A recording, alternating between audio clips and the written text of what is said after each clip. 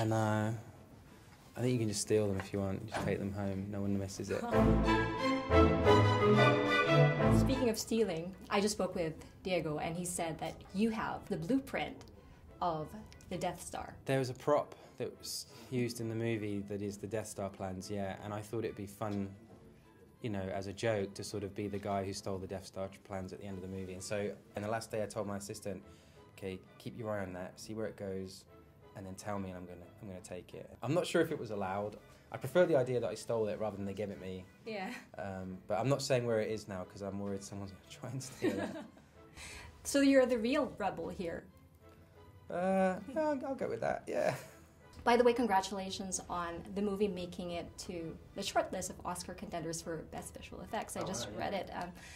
But you chose to go old school by not really using green screen. Why did you choose to do this? We would try and create 360-degree views so that the camera could look in any direction and you're surrounded by a real set. But then in the computer, we did use the computer a lot. You know, visual effects artists would add like another 2 miles to the imagery.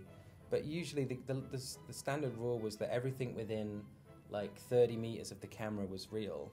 That's what we tried to do, and then the rest we can create in visual effects. How did you make it your own? We knew we had a lot of battles in the film, and like space battles and war and stuff, and my favorite film of all time like that was Apocalypse Now, which they shot in the Philippines. Yes.